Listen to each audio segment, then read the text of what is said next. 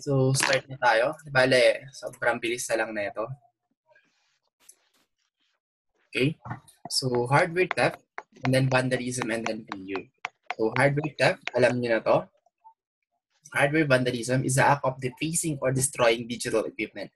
Okay? So, pag may binago ka, wherein ikakasama ito ng performance ng isang computer, or dinestroy mo na talaga, ang tawag natin dyan is hardware vandalism.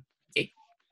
And then, ano ba yung mga ways para maiwasan tong hardware theft na to, vandalism, and then failure? So, for hardware theft and vandalism, so, of course, alam nyo na to. Pundan. I-secure nyo lang lagi yung mga gamit nyo. So, para nyo sa-secure, i-lock nyo yung door nyo kapag aalis kayo. Maglagay kayo ng alarm system kung kailangan. Or maglagay kayo ng physical security devices like keyboard and lock kung kulang pa yung lock ng disusing pinto lang. Okay? Or pwede maglagay ng device tracking application. Let's say, nanakaw yung computer mo, yung system unit mo. Okay? So, pwede kang maglagay ng tracking app, device tracking app para malaman nyo kung saan dinala or saan napunta yung system unit nyo. And then for hardware failure safeguards, we have a switch protector. So, binili kayo ng napakagandang extension kung saan yung sinasaksak yung mga computer nyo. So, wag nyo kakalimutan yung AVR. Dapat meron kayong AVR. And then meron din kayong UPS kung gusto nyo super talaga yung pag-aalalan nyo kapag nag-brown out. Okay? And then, sasabi ko, UPS, meron to uninterruptible power supply. Para pag nag-brown out, meron pa rin kuryente or meron pa rin supply yung system unit mo. And then, duplicate components or duplicate computers.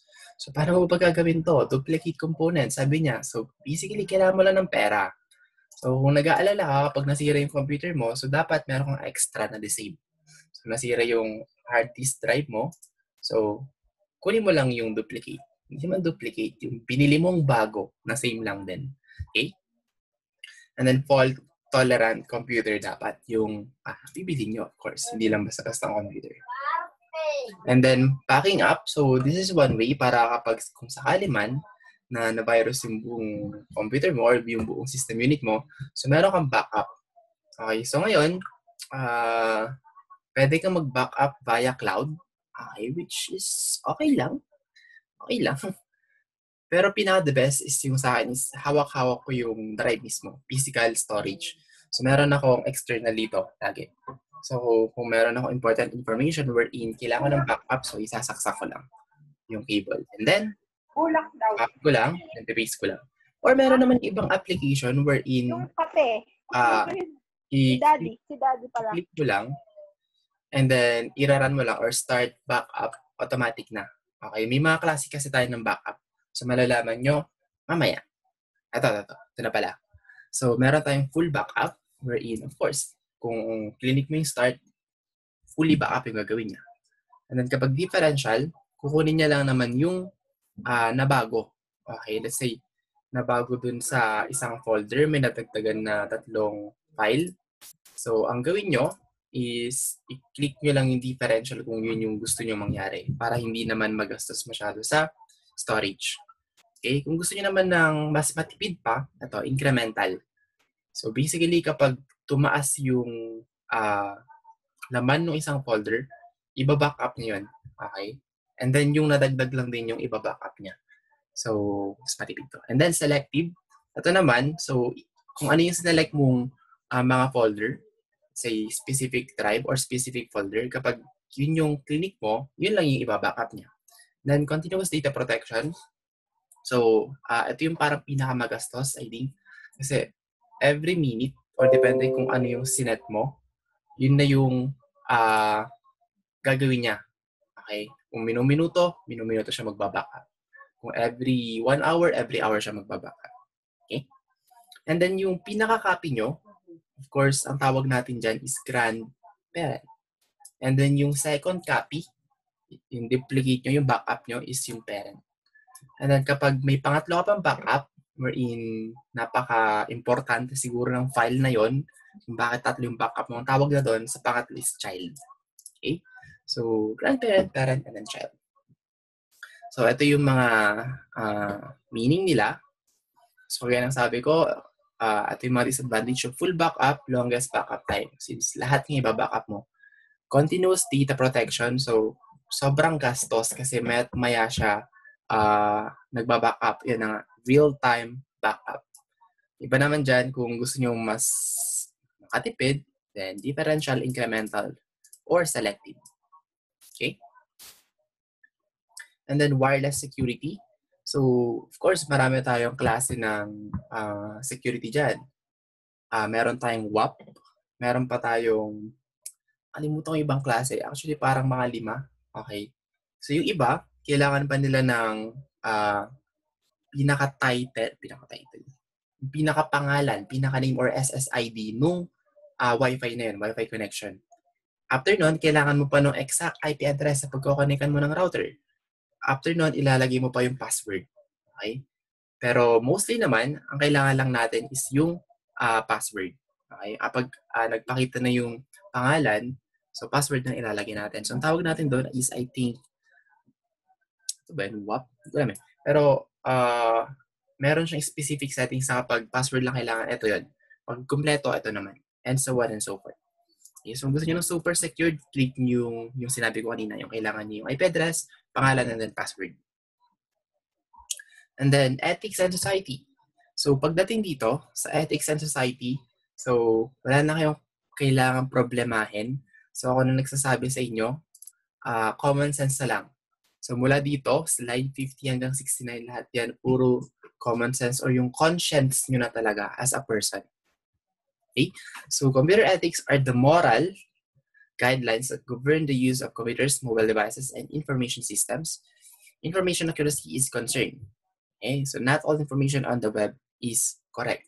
So, one example is gustong-gusto nating mag-share ng post ng isang tao. Say, yung isang tao is nag-post na wanted itong tao na to, person na to. Ang di natin alam, pinagtripan niya lang pala. Okay? And then, tayo naman, or yung mga ibang tao, share naman ng share.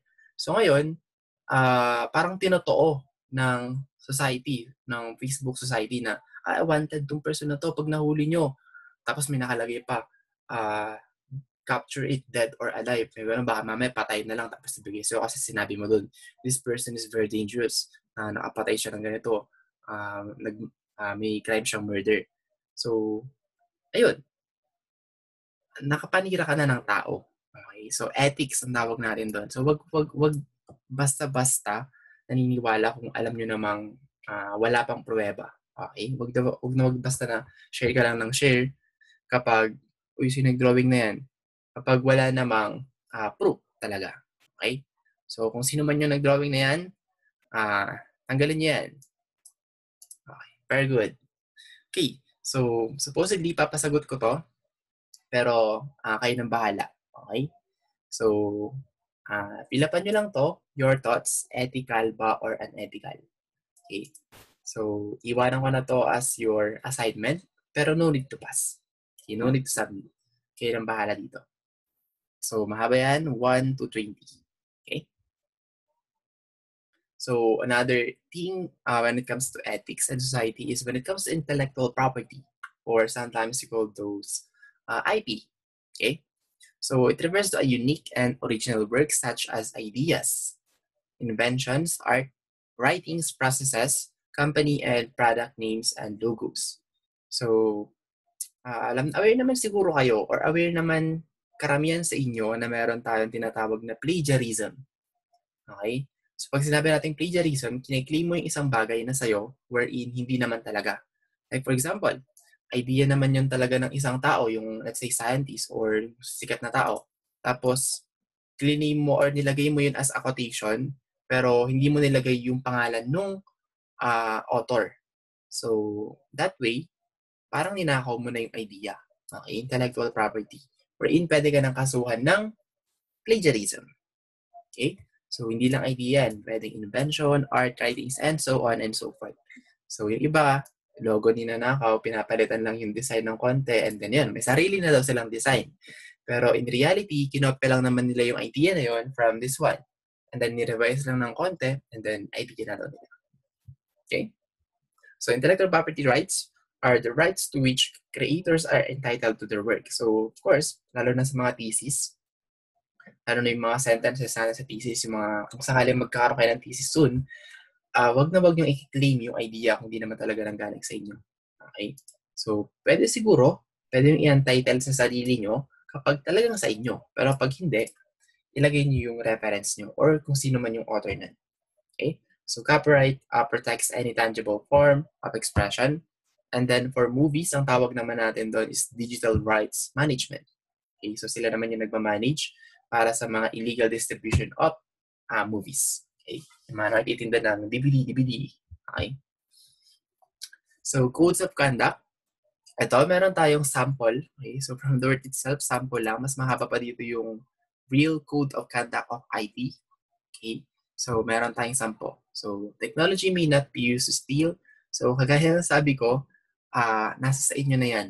Okay? Kahit hindi nyo to basahin, alam nyo na yung tama at mali. Alright? So, iiwanan ko na rin to sa inyo as part of your reading assignment. And then, green computing. So, from the word itself, green computing, or dapat environmentalist ka, so hindi lang basta gamit ng gamit. So, pag hindi mo ginagamit, conserve energy. So, patayin mo naman, pagpahingayin mo yung computer mo or yung laptop mo hindi ginagamit. Same with your cellphone, same with your TV. So, and so on and so forth na gumagamit ng TV. And then, reduce environmental waste. So, hindi porket mayaman ka, let's say, yan, bilyonaryo ka, gamit si tamad ka, mag-isa mo lang, pero bilyonaryo ka, wala kang katulong. Pero dahil nga bilyonaryo ka and then tamad ka, bibili ka na lang ng mga, let's say, disposable na kutsara, disposable na plato, dahil ayaw mo maghugas tamad ka nga So, be at least man lang, kahit paminsan-minsan, be environmentalist. Okay? So, use paperless methods to communicate. So, kagaya na ginagawa natin ngayon, so maganda to, nakakatulong tayo sa environment since nabawasan yung usage of papers. Okay? And then kung possible, i-recycle natin lahat ng paper. Okay? So, kung pwede pa yung back page, so gamitin natin yung back page. Okay? And so on and so forth. Information privacy, so this is what refers to the right of individuals and companies to deny or restrict the collection and use of information about them. Okay, so pag sinabi natin information privacy, so ito yung mga company na parang sumusobra na or umaabuso or vice versa. So dito muna tayo sa company na umaabuso. Yung umaabusong company wherein nagbigay sila ng cellphone and then yung cellphone na is may tracker. So kahit saan ka mapunta, natatrack nila. Wherein parang invasion na yun sa life mo kasi nga alam nila kung kahit saan ka napupunta, wherein dapat sa work lang. Okay? So pagtapos ng work, iiwanan mo na dapat doon. Pero since pinigay nga yun as a personal cellphone, so pwedeng ganun yung mangyari. Since dala-dala mo kahit saan, and alam na rin information about you. So marami sila makukuha doon. Ganun din naman sa as an employee or employer doon sa company mo. So, hindi mo naman pwedeng, hindi porket alam mo yung recipe, kunyari, nagtatrabaho sa restaurant, hindi porket alam mo yung secret recipe ng pagkain na to, is i-share mo na. Okay? So, dapat, meron kayong agreement na nangyayari, na dapat ganito lang, dapat ganyan lang, dapat hindi ganyan, and so on and so forth. Okay? So, one way lang naman to para, or 9 ways actually. 22 ways para ma-safeguard mo yung personal information mo. Okay. So again, iiwanan ko to as part of your reading assignment. Ano pa? Next one is ito. Mahalaga rin to, lalo na pag nag-fill out kayo ng mga form wherein kinukompleto nyo pa. Kailangan yung pangalan, yung last name, yung age, complete address, wherein hindi naman necessary. Okay? Kapag optional, mas magandang huwag nyo na lang sagutan, lalo na kapag mga form lang naman yan na isa-submit nyo sa mga, let's say, for webinar, or let's say, sa kung ano man yan. Kasi baka malik pa yung information mo. Okay? And then mag-cause pa yun ng, tawag ba dito? Private life invasion. Parang ganun. So, alam na nila yung address mo, alam na nila yung cellphone number mo, wherein dapat hindi naman nila binibigay yun. or di mo rin dapat binibigay kung kahit kani-kanino lang. Okay? So, be mindful na lang kapag nag-fill out kayo ng mga ganito. Lalo na yung mga register a product warranty. So, iba naman dyan is optional. Okay? Pwede hindi nyo na ilagay yung pangalan nyo as long as meron yung ano bang tawag dito? Parang product number. Yun, okay na yun. And then may resibo kayo nun. And then cookie. So, I hope familiar kayo dito. So, yung mga laging babad sa internet. So, kung napupunta kayo sa may ibang website, nagtatanong yan kung i-allow mo ba yung cookie. So, ano ba tong cookie na to? So, this is a small text file that a web server stores on your computer.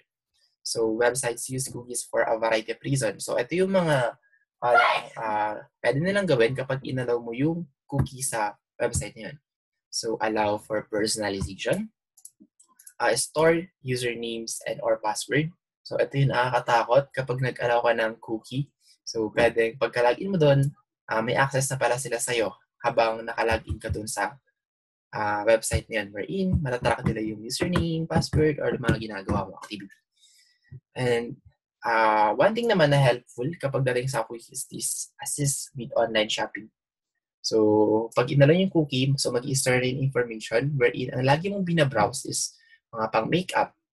So, ang ginagawa niyan is tutulungan ka niya na parang magbigay pa ng mga recommended items about makeups. Or, let's say, mahilig ka sa mga gadgets. So, laging cellphone yung inaano mo. So, same din. So, magre-recommend siya ng ibang brand, mga ibang variation, and so on and so forth. Kapag inallow niyo yung cookie, okay, hindi lang kayo nalilimit sa kung anong sinesearch nyo sa ngayon kapag naka-disable yung cookie. And then track how often users visit a site. Okay, so pwede rin yan. And then target advertisement. So lalo na to, napakahalaga na ito sa cookie. So kung alam mo yung parang hilig no, itong user na to. So, mahilig to sa sports. Okay, i-advertise natin dyan sa kanya is mga sports. So, yun, pwede lang gamitin yun para pagkakitaan at the same time. And then at the same time, so ma-advertise na rin yung pinapa-advertise nung nagpa-advertise sa company. Okay, so may chat.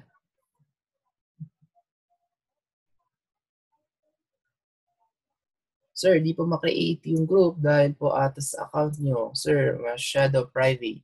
Masyado bang private yung account ko? Dami nga nakakapag-add eh. Okay, check ko mamaya. Hindi ko naman ginawang private yung account ko. Naka-public na lang yata. Okay, so check ko mamaya. So, how cookie work? So, yun na nga. So, magpapasok ka sa isang website wherein pagkapasok mo doon, tatanungin ka na yan kaagad. So, hihingi niya ng consent mo kung i-allow mo ba yung cookie or hindi. So, gano'n naman. Two-way process lang naman. Pag dinisable mo din, walang nangyari. Pag inallow mo din, yun. Pwede na silang, or pwede na lang kunin yung mga information from you. So, yun na nga, cookie can be a cause of, or pwede siya mag-lead na lang. Okay, mag-lead sa phishing. Or nakuha niya na yung information about you, yung name mo sa user. So, ito na yun. Kapag nakuha nila yung user sa password, so maybe ang kailangan na lang nila is yung ATM account mo. Okay? So, ang tawag natin dyan is clickjacking or phishing. So, it is a scam which a perpetrator sends an official-looking email, okay, message that attempts to obtain your personal and or financial information. So, ingat lang kayo sa pagbibigay ng account number. So, hindi dapat basta-basta binibigay yung account number. Okay? Huwag nyo rin kasi ginaganyan-ganyan nyo lang. So, pag napicture nyo ng ibang tao, tapos kilala ka pa niya, tapos alam niya pa yung parang pagkatao mo, ganito lang yung mga password niya to, madali lang. Okay, so pwede niya na yung i-withdraw online. Okay, kahit wala sa kanya yung physical card. So, ingat-ingat lang. And then spyware sa adware, so na-discuss na natin to kanina. Spyware is just a program wherein nagko-collect siya ng information from you. And then adware is, advertisement. And then social engineering is defined as gaining unauthorized access to or obtaining confidential information by taking advantage of the trusting human nature of some victims and the naivety of others. So, ang nangyari na ito is, say, malalaking kumpanya or unscrupulous company, malalakalokong company. So, kukuha sila ng sikat na tao. Kaya ang gagawin nila, ipapa-advertise nila itong product na to. Wherein, in reality pala, kapag nag-order yung mga tao dun sa product na ito, walang cash on delivery. So, meron lang is ATM. Babayaran mo na kaagad, full amount payment. Okay? So, mayroon yan, hintay mo na lang yung product since binayaran mo na eh. Wala ka na magagawa. Pero hindi dumating. 1 month na, 6 months na, 1 year na. So, nangyari niyan, na-scam ka. Okay? Or na-scam tayo dahil sa isang tao or nagtiwala tayo sa isang tao wherein hindi niya alam yung ina-advertise niya. Okay? So, one good example of this one is the Pablo Escobar smartphone wherein yung Pablo Escobar na yun is Samsung Flip talaga, tapos kinovera lang nila ng gold, tapos mayroong Pablo, blah, blah, blah, and kung ano man yun, ginawa nilang parang sarili nilang brand. Ang dami nag-order, so nakascam siguro sila ng mga 100 people and then worth amount of 10,000 pesos, siguro yung pesos lang yun. Sobrang mura, okay? Unlike kung bibili ka ng Samsung na Flip is like around 35,000 or 45,000, pero yun, say 10,000 to 20,000 lang. So yung iba, umorder kasi nga mura, tapos maganda naman, pero hindi na dumating yung product. Pero yun na, walang cash on delivery, so bayaran na nila pero walang dumating. So, scam. And then privacy loss is a concern about privacy has led to the enactment of federal state laws regarding the storage and disclosure of personal data. So, yun na nga, meron tayong mga batas when it comes to privacy. So, ito yung mga yun, children's in Internet Protection Act, blah, blah, blah, and so on and so forth. So, napakarami. Okay, actually, hindi lang yan. Marami nang nadagdag din sa ngayon. Okay, so ano bang purpose ng law na to? So ito, para maprotektahan yung mga minors from inappropriate content. So ito, na-apply naman na to sa YouTube.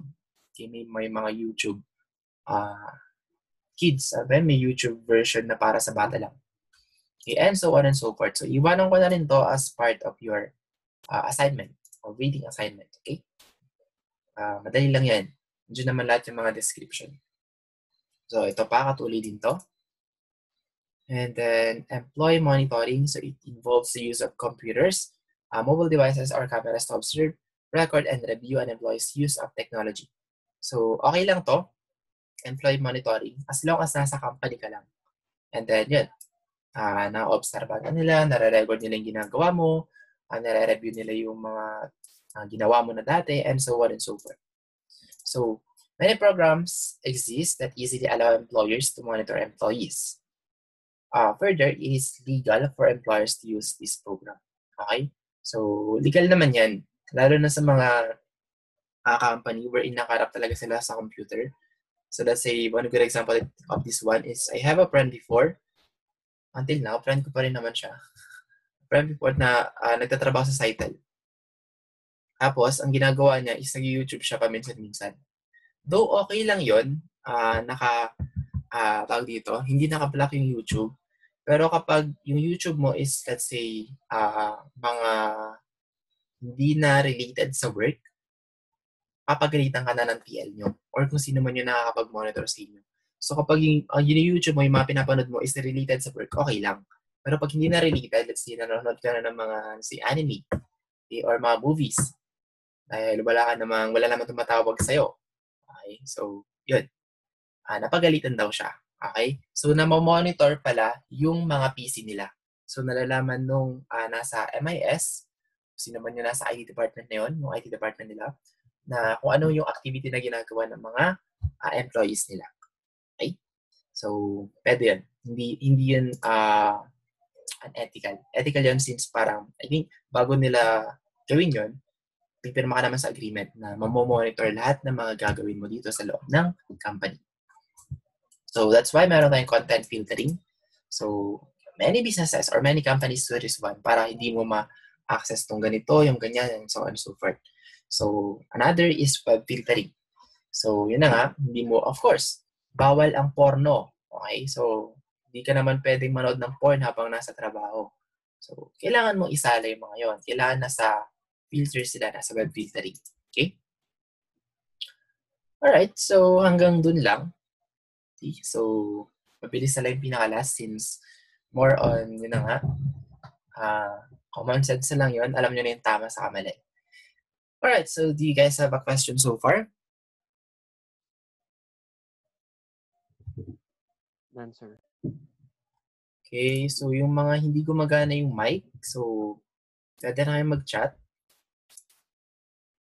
Okay, so wala po, sir, from Edwin. How about the others? Question. So just a reminder again, quiz nyo bukas, module 1 and 2. Okay? So saan nyo iti-take yung quiz? Sir, sa Canvas yun. Sa Canvas. So ang problema ko ngayon is meron yata kayong kaklase na walang Canvas account. Kasi kakabayad na lang yata ngayon or kahapon. Mostly kasi 2 to 3 days yung hintayan bago ibigay yung Canvas account ng ITSS. So, kung sino man yung hindi makakapag-take ng quiz bukas, please inform me. Si Daniel B. Dikang, hindi pa daw updated yung Canvas niya. Nakabayad mo lang ba, Mr. Dikang? Or di ka pa nakabayad? Kasi yun yung parang confirmation na hinihintay nila na para committed ka talaga, alangan namang papa-enrollan ka nila and then di ka pa pala nagbayad. So, para mangyari nun, free enroll. Yan. Yes sir, no Tuesday lang. Yan. So, ano na ba ngayon? Thursday. Yan. So, 2 to 3 days. Sana ngayon or bukas ma-receive mo na yung account mo sa Canvas. So, how about the others? So, isa lang para ma-take note ko kung sino yung mga wala pang Canvas account. Bale, sobrang dali lang ng quiz bukas. Ano yan? Para wala na kayo iniisip. Matapos nyo na yung quiz 1 and 2. Sir, yung quiz, multiple choice ba? Yata. Okay. So, malalaman nyo bukas. Okay. Sobrang dali lang yan. Promise. Sir, tanong ko lang po, not clear the subject. Bakit sa Canvas?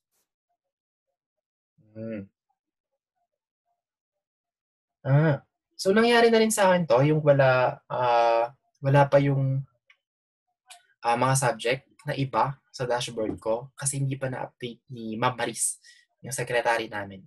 Siya kasi nag-upload and then siya na rin yung nagpa-publish. So, baka hindi pa na-publish nung secretary, which is si Ma'am Maris, or hindi pa pinablish talaga nung instructor.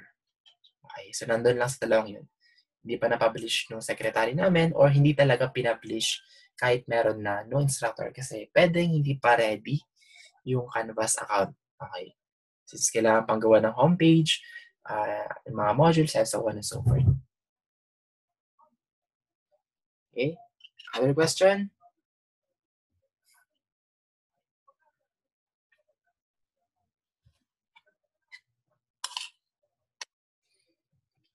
So, remind ko lang kayo, yung exam natin, midterm exam is September 21, I think. 21, 22, 23. Hindi man ako nagkakamali. I-upload ko mamaya yung school calendar para malaman nyo. Okay, so, parang 2 weeks na lang. Midterm exam na natin. Ganun kabilis.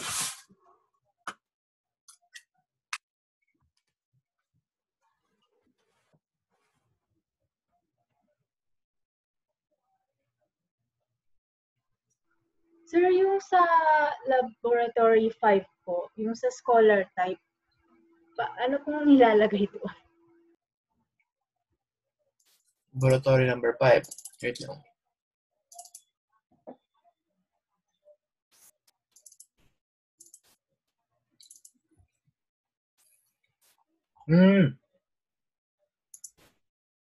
Wait.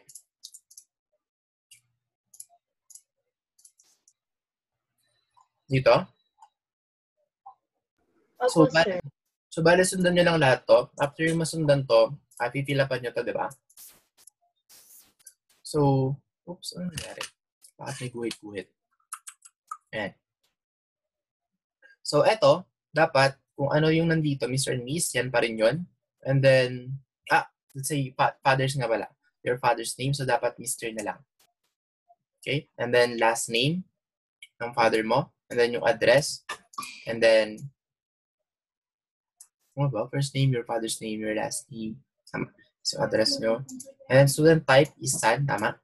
And then your complete name. Ito, ikaw na to. Pangalan mo mismo. And then foundation scholar.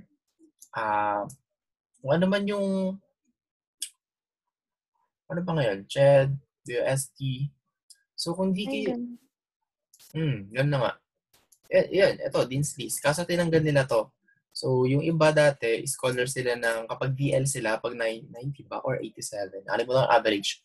DL sila 50%, half of the tuition fee, bayad na agad.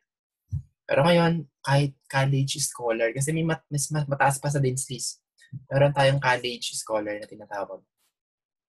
And then, meron pa yung university scholar. Okay, mas mataas, 100% wala silang babayaran. Yun yung mga pina-perfect nila lahat. So dito, kung wala kayong scholar type, kung hindi kayo under sa scholar, so NA na lang ilagay nyo. N/A. Not available. So lahat to, your own information nyo to. Pero dito sa baba, as it is na. Attorney Annie Villanueva, and then ito yung address niya.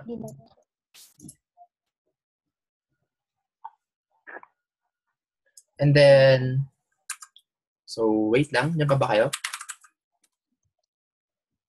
Pakita ko lang. Di ba, gagawa kayo ng mail dito, start mailing. And then after nyo gumawa dyan, i-merge nyo ngayon. Kailangan nandito na yan sa Microsoft Word nyo. So para ma-verify nyo kung tama, click nyo tong preview results. Okay? So pagka-click nyo ng preview results, yung title is mapapalitan ng Mr. and Miss, or Mr. lang kung yung father nyo. Etong first name is mapapalitan na itong first name na ito. Kung ano yung nilagay nyo dyan. Okay? Kaya ang nakalagay dito is do not type. Okay? Do not type the text. Automatic yan. May step dito kung paano ilagay itong mga ito. Yung mga yan. Ito pa. Saka ito. Okay? And then, write the date today after nyo. Kahit ito na rin yun eh. Hindi ko naman tina-check to. Gina-check ko lang is ito. Yun lang naman. So, bakit merong mail? So, para mas mabilis. Let's say, yun na nga. Kung na to parang pre-made email. So, kung papalitan na lang is itong mga to. Okay? So, instead of, editing one by one, ginagawa nila is gumagawa sila ng email para i-preview results na lang nila. And then, yun na ipiprint nila. Okay, so any other question? Or may ibang concern?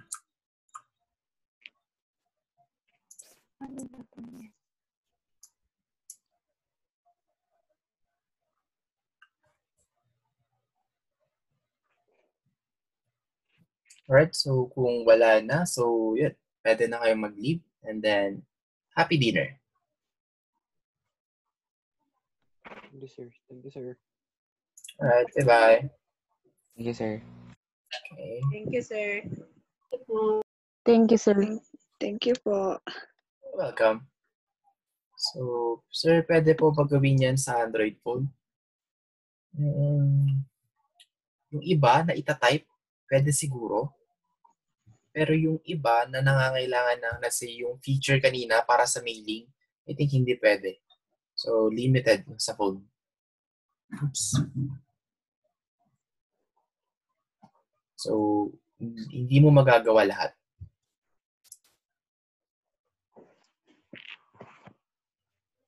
Paano papalitan?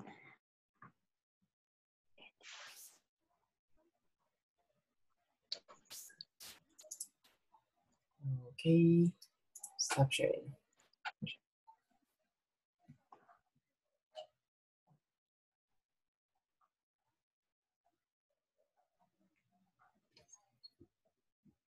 Okay. So, happy dinner sa inyong apat. Kung may question care, clarification, so message nyo lang ako.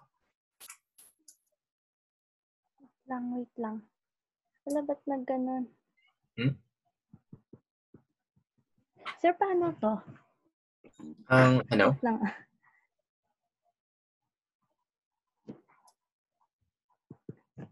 Nagpagtip na tete na.